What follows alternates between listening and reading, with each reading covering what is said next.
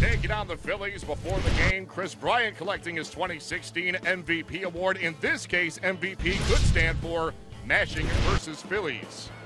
As Bryant cranks to deep left, it'll go! Tie ball game here in the first. Javier Baez leads it off. And a deep drive to left. Back in the bleachers. It's 2-1. The 2-0.